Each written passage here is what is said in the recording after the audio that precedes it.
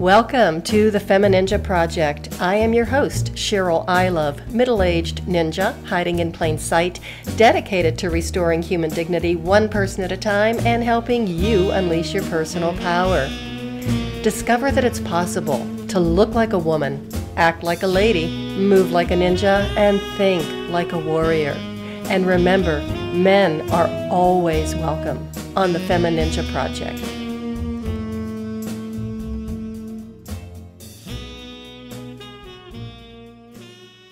I have several friends right now who are in their late 40s, and they are rapidly approaching the big 5-0. And a lot of them aren't very happy about it for some reason. A few of them I went to a physical therapy school with, and they were, of course, much younger than me back then, and I guess they still are, but I really don't think that much about that kind of thing anymore.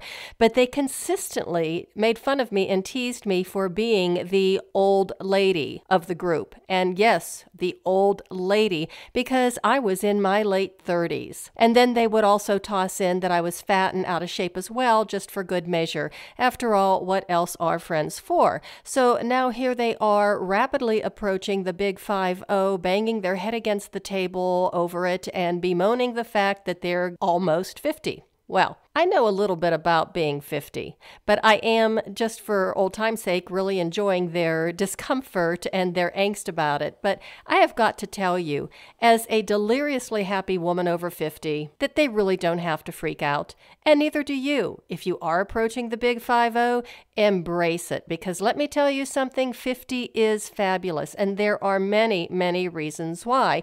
And I also have the statistics to prove it, and I will share them with you in a few minutes. But 50 is actually when I really found my power. It's when I really felt comfortable in my own skin and that things were really finally starting to go right for me. I have to admit that my 30s were an absolute nightmare for me. And my 40s were even worse. And there was a time when I didn't even think I would make it to 50. And a lot of my friends didn't think so either. But the closer I got to the big 5-0, it was like, well, maybe I could make it. It was almost like I was doing a marathon, or I was crawling on my belly and I could just see the finish line. And if I could only get to 50, maybe something will change, because things had been so rough for the previous 20 years. And I mean, that's really kind of harsh for me to say that. There were definitely really positive and happy times, of course, but there were some really big hard hits that I took in my 30s and my 40s.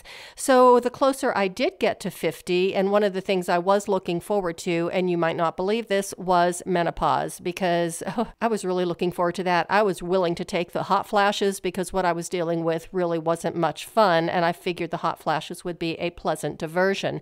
So the closer I did get to 50, and I was really looking at myself as, oh my gosh, I'm going to be a 50-year-old woman, that I heard about the Red Hat Society, and I'm sure a lot of you have heard about it, where it's a group of women 50 and older. Once they turn 50, they get to join the Red Hat Society, and every now and again, they all dress up in red hats and purple dresses and look ridiculous and go out to lunch or different other activities.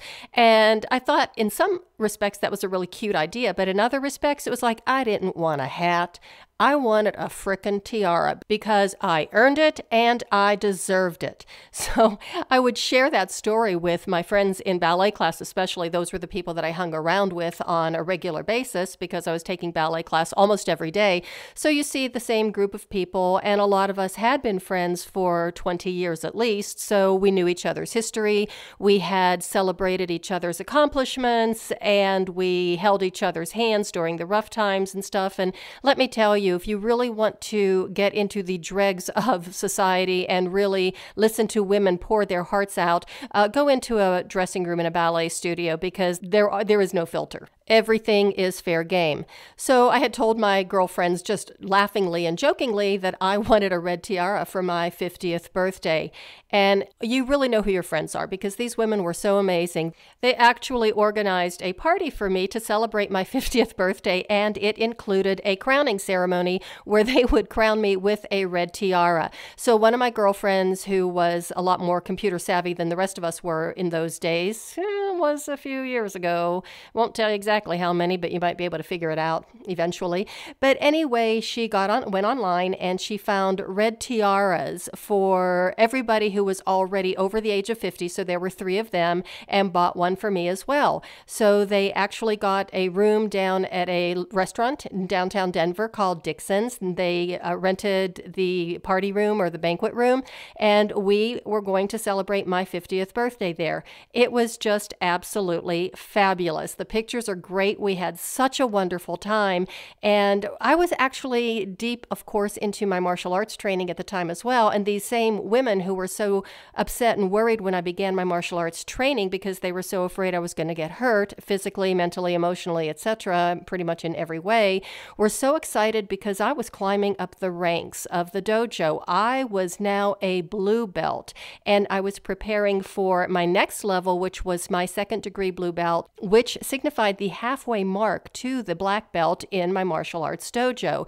And very few women, very few had ever gotten that high in ranking in that school. So they were so darn excited about it that 2 of the women actually bought a doll. It's a little music box, and it has a ballerina on top. And what they did, the ballerina had very long blonde hair, which I used to, by the way. I was a blonde for many years. One of these days, I'll probably have to post some of those pictures because people just don't believe that I was a blonde. But yes, I was for many years. But anyhow, they cut the hair of the doll to about shoulder length, or right above shoulder length, which is how long my hair was back then. And they colored it red, so it looked like me. And they even painted her fingernails red because I was wearing a nail color back then called Pants on Fire, and it was just really hilarious. These girls went all out. And then instead of having a tutu on this little ballerina, they had actually made her a miniature gi. It was white, which, our gis are black, but it didn't matter. It was a gorgeous little gi, and they made a belt that was a blue belt with a black stripe, and it was so adorable. Oh, and she actually even had a little red tiara on. I don't know where they found some of this stuff, but they said they had a great time going shopping and just looking for these little things until they made their little Cheryl doll. And it was so cute. I still have that thing today. It's right here down with me in my girl cave. So anyhow, it's just a wonderful memory too of, what a great time we had. And not only that, it was just a wonderful memory for me and a reminder that people will go out of their way for you, and that I really did have friends who were loving and caring and really cared a lot about me. And, they cared so much about me as we were partying and having fun and just enjoying each other's company and all this stuff. And it was right before we had the official crowning ceremony. The door just burst open of the banquet room, and a bunch of firemen came walking in. And we all looked at each other, and I mean, my eyes got really big, and I thought, wow, my friends really did go all out for this party. And, I really didn't think this was my thing, but obviously I figured they had hired these gentlemen as our entertainment. And again, like I said, not my thing, but wow, they really did go all out. And as I was looking around the group of women to see who in the world did this, they were all looking at each other, wondering who had hired these firemen. And as we're just kind of waiting for the entertainment, they're looking at us and saying, ladies, didn't you hear the alarm? It's time to vacate. There is a fire alarm. We all thought that they were just some male entertainment, and actually they really were firemen. So we pretty much had everything. It was a wonderful time, and a great time was had by all. And I had decided too, as I was turning 50, that in addition to the birthday party and the red tiara that I was going to receive, that I was going to celebrate 50 days of Cheryl. So I highly recommend that too, is when you do turn 50, just say every single day for 50 days that you're going to do something special for yourself, or recognize yourself, celebrate yourself in some special way. It doesn't have to be anything big, but some conscious effort to set aside a few minutes and say, I am celebrating myself on this, first day or second day or even 12th day of you, whatever, just to celebrate yourself and honor yourself in some way. And that just really kicks off the big 5-0 in a really positive way. So I do have to tell you that on the 10th day of Cheryl, I got a really bad stomach flu. So I said to myself, it's okay. I'm just going to ignore this one day, take this off of the calendar, and I'll pick up the 10th day of Cheryl starting again tomorrow. Well, it took me almost a week to get rid of that stomach flu. So the 50 days of Cheryl just kind of went, down the toilet pretty much literally. And I just picked it up the following year and decided to do 51 days of Cheryl. So that's kind of how I celebrate my birthday. say each and every year. It's just maybe I consciously don't do something, but it's just kind of a nice reminder of how special you really are. And I do have to tell you that my 50s were the best decade of my life. My 50s were amazing. And yes, bad stuff happened, but I just felt like I was stepping into my own power. I was comfortable in my own skin. I really knew what I wanted out of life, and I knew how to get it, or at least how to go about it in some way. And, yes, a lot of really bad stuff happened during my 50s as well. Both my parents died when I was 54, and they were ill basically at the same time. That's kind of how my family does things. Let's just get it done.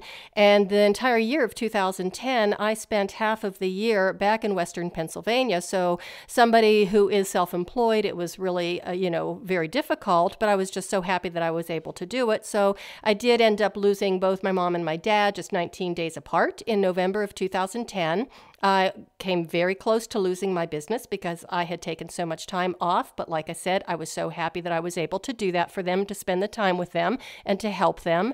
But, I was still getting kicked around a little bit, but I still felt very content with my life. And that was just really amazing. So it actually prompted me to research the topic to see if I was just making this up, if I was fooling myself that I was so deliriously happy, or is this a phenomenon of nature, or maybe is it just a modern myth that's fabricated by the delusion of those of us over 50 that, yes, we are happier over 50, or, just how people really did feel after turning 50.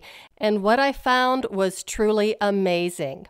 I discovered that 92% of women over 50 say that they are happier than they have ever been in their entire life. 81% of women over 50 feel as sexy as they did in their 20s.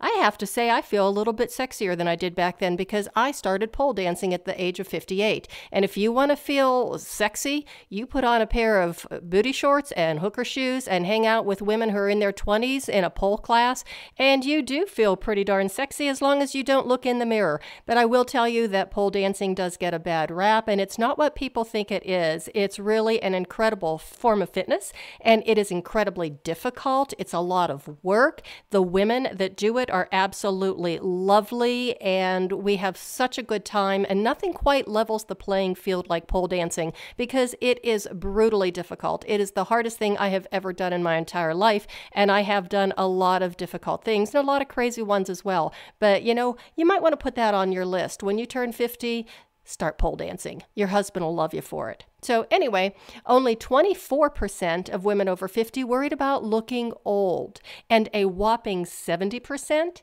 said that they would turn down plastic surgery if it was offered to them for free. And that really surprised me, but it just delighted me as well, because I thought that was really an excellent indication that women really do feel comfortable in their own skin, or more comfortable in their own skin when they are 50 and older. And I applaud that decision, and I heartily agree with those women, because as a card-carrying ninja, there is no way I would allow anybody with a sharp object coming near my face anywhere near it. I don't really care. There's not enough anesthesia in the world. I would know that they were coming after me with that knife, and I don't know what I would do about it because I'd be anesthetized, but I would figure out a way to rip it out of their cold, dead hands. So anyway, I can see that there really isn't any plastic surgery in my future. However, I am very open to some of the non-surgical techniques out there that are available. So if you do know of any that are relatively painless, affordable, and non-invasive, non-intrusive,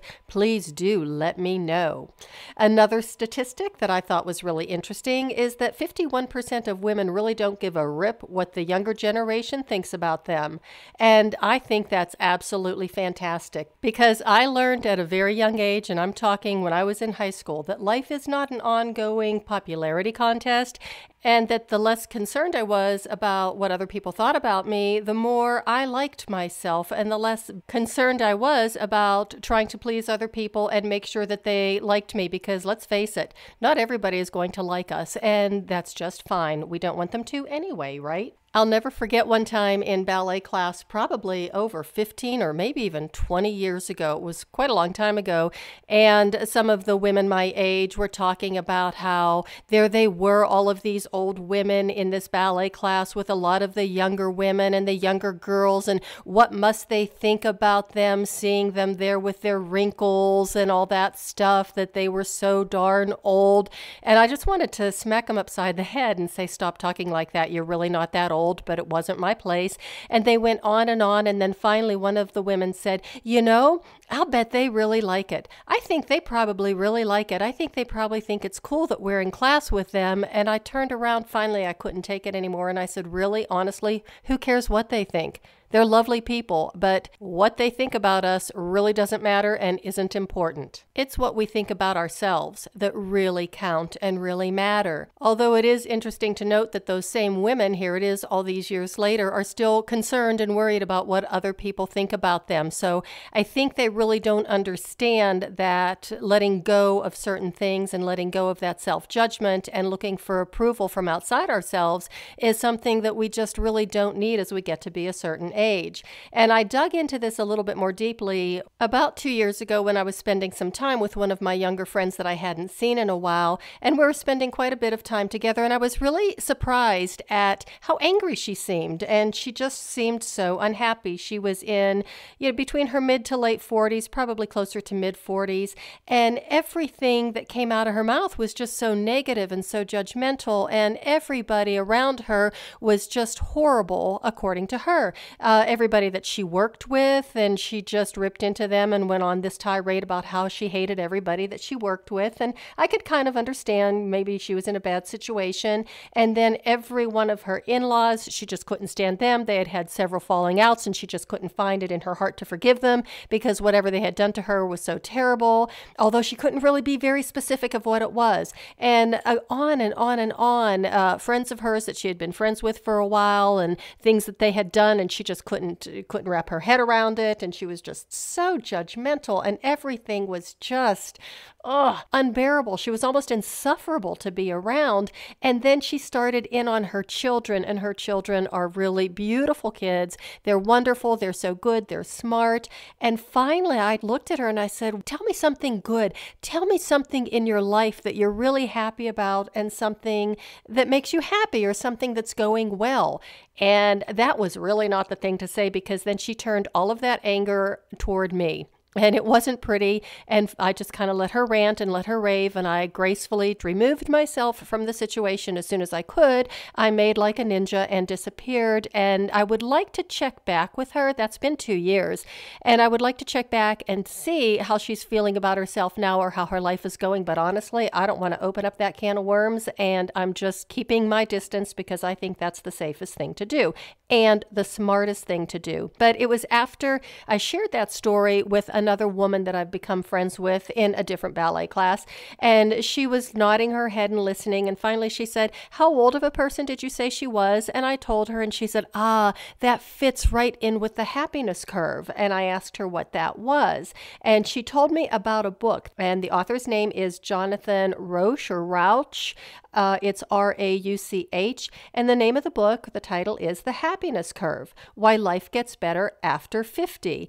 She explained that scientific research reveals that older people do feel less stress and regret. They are generally and genuinely happier. They dwell less on negative information. They are better able to regulate their emotions and control them. Nor do they feel the pressure to achieve status. They don't feel that status is as important as it was when they were younger. My friend explained to me that the happiness curve is like the shape of a great big U, and that when people are younger, when they're children, that they are at their happiest because, my goodness, we really didn't have that much responsibility, and there was usually somebody taking care of all of our needs. But as we got older, our happiness actually declined. And when we got into our 20s, we're trying to figure out our lives, what our careers are going to be, trying to figure out who we are and how to make our way in the world. And then in our 30s, we're really establishing our careers, maybe starting families. And then when we're in our 40s, it's like, oh my gosh, I'm halfway to death, or my life is half over. And where do I go from here? And at that point in our lives, we're actually on the downhill slide of that U curve. And that's when we're at the most unhappy. And then then it kind of flattens out when we're in our 40s trying to think, is this all there is? And, you've worked so hard and you just have this generalized feeling of dissatisfaction and not even knowing what the problem is. And people used to call it a midlife crisis. I don't know if they still do, but it really isn't a crisis. It's just a sense of general dissatisfaction. And according to Jonathan Rosh, I hope I'm saying his name correctly, that he fell into the doldrums in his 40s for absolutely no apparent reason because everything was going great in his life. He had a great career. He had a great relationship. He had good health. He had secure and stable finances, and everything was going along just fine. But he had this nagging and persistent feeling of discontent and that something in his life really wasn't working when everything really was. And that's when he just happened to hear about the happiness curve, and it made absolute sense to him. And as far as he's concerned, he thinks that we should forget about saying that life begins at 40. It's 50 that we should be looking toward, as that's, life beginning at 50. I'm here to tell you I'm going to disagree with that, and I'm going to take it a step further. I think that life really begins at 60 because, my 50s were so darn good that when it came time for me to turn 60, I wasn't worried about it. As a matter of fact, I ran towards 60 with my arms outstretched open wide and just embracing it because I figured if my 50s were as good as they were, that we were just on an uphill spiral and it was going to get better and better and better. And so far, I've been right. I'm not that far into 60, but it's just been fabulous so far. So if 50 is fabulous, I'm thinking that 60 is sensational. Anyway, this information and this enlightenment just made such an impact on this author, Jonathan Rauch, that he was so relieved to have an explanation for the gloom that had hit him, and he believes that it hits a lot of others in mid-age, and he actually became almost evangelical about spreading the word about the happiness curve and what to expect and why things do happen that way, that you hit this trough, that you hit, I don't want to say rock bottom because that sounds far too dramatic and it really isn't that bad, but it is that generalized feeling of discontent, thinking that something is wrong, or maybe they need to start buying some fancy cars or some expensive jewelry or other things, an external source to make them feel better. And I think that's where that little cliche of the midlife crisis came in, where, either women would go crazy and start getting facelifts or expensive clothing or jewelry, and men would all of a sudden start buying some fancy cars. It's a way of looking for an outside source for happiness or for something to make yourself feel better or feel like you've achieved something, and that's where that cliche of the midlife crisis comes in. But when we know that this is almost like a natural part of life's process and life's journey, we probably would be able to handle it a little bit better and maybe have some other sources, other resources that we could rely on, or even just be open and honest about it with people that we trust and we're close to that won't judge us, and maybe we can talk it through, and you might even find out that they're experiencing the same thing as well. So it's always a really good idea to communicate with other people, at least if you know that there's somebody who is not going to just pass judgment on you or tell you that you've absolutely lost your mind. I've learned the hard way. You just don't want to do that. You have to choose your confidants very carefully. The happiness curve is supported by recent findings in psychology, brain science, that's one of my favorites, you know that, and economics, which really do confirm a surprise that,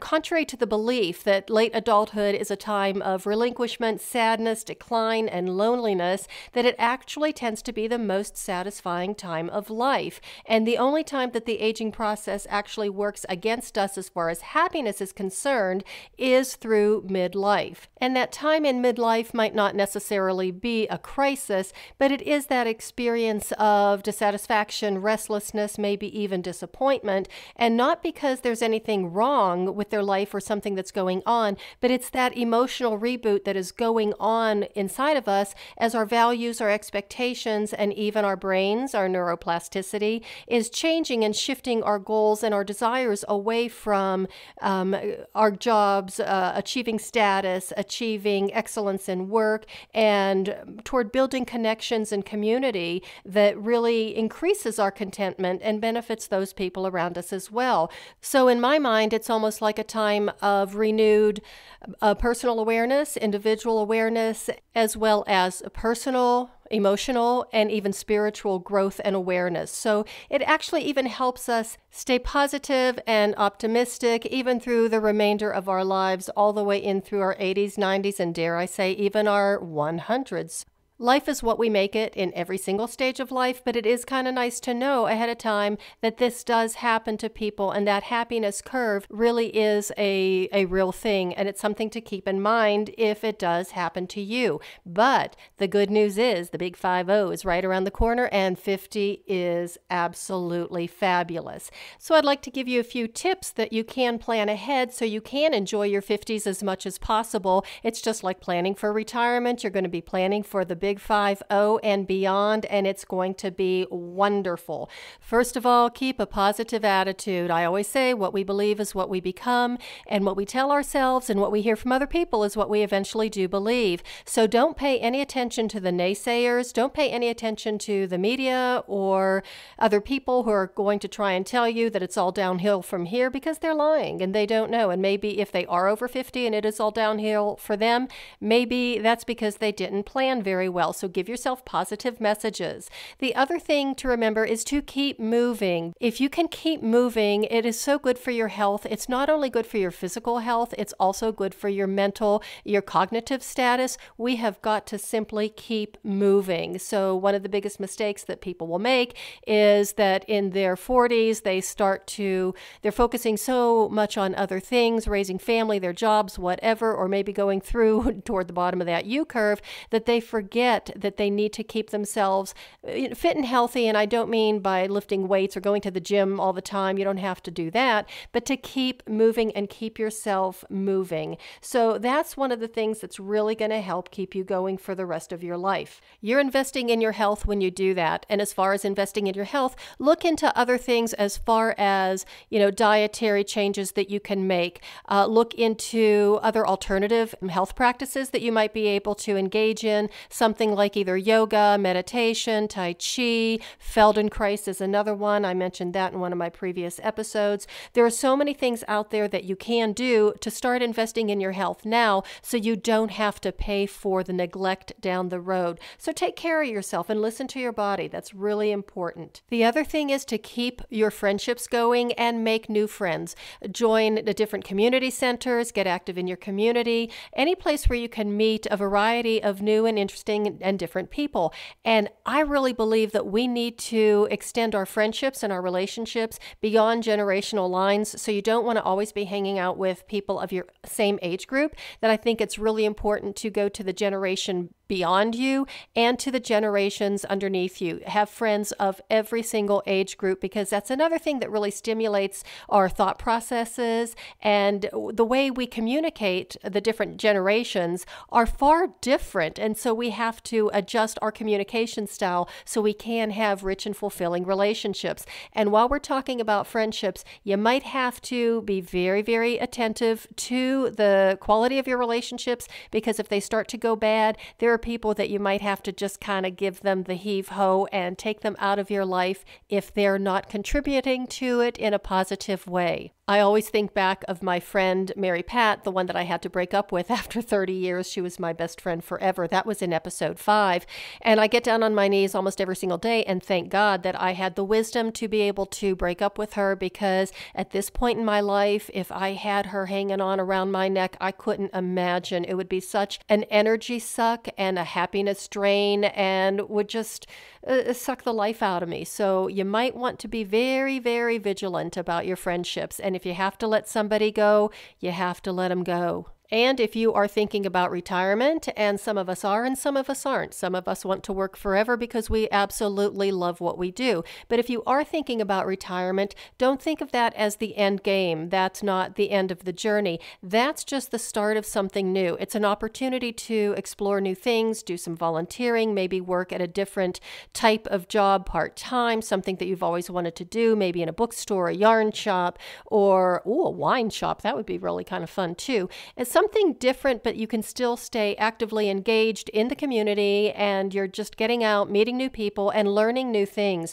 That's another thing. That's the final thing I'm going to say is lifelong learning is the key. Some of the most amazing people I know are over the age of 70 and even 80.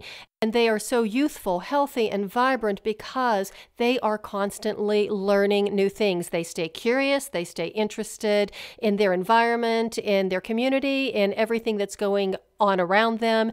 They stay engaged, and that's really, really important. Not only is it good for your mental health, but it's really good for your cognitive health, and it's good for your emotional and spiritual health as well. So those are just some of my thoughts and some of the reasons why I think that 50 is fabulous. And I'm here to tell you that 60 is sensational as well. And please don't fear the 50. It's one of the best things that can happen to you. So thank you so much for listening.